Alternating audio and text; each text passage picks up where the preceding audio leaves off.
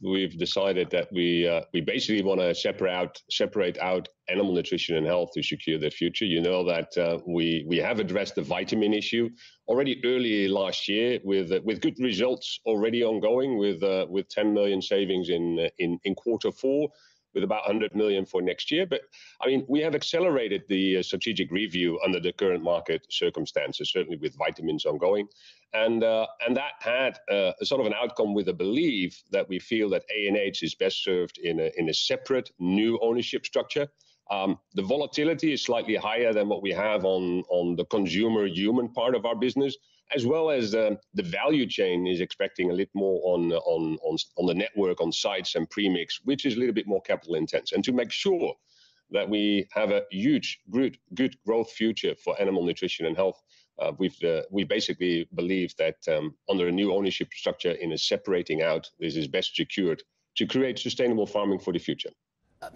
I hear you, Dimitri, but what about all those amazing arguments I've heard from you in the past, from Feike over the many years as well, about the benefits of having an integrated group as well?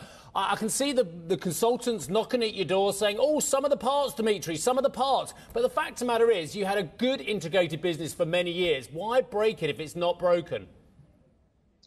Well, I mean, at the end of the day, you've seen that the volatility in vitamins have always been there. Our strategy always has been to reduce the vitamin exposure to our business. Remember, we had 45% 10 years ago. We reduced that to 25%.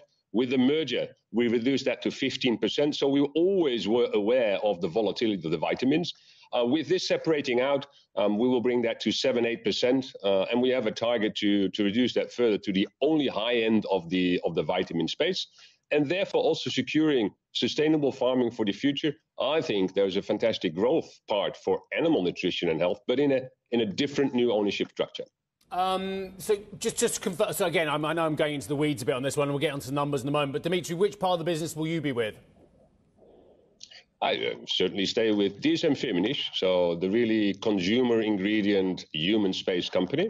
Ivo Landsbergen, who is currently heading the animal nutrition and health unit, he will be the CEO of the animal nutrition and health part.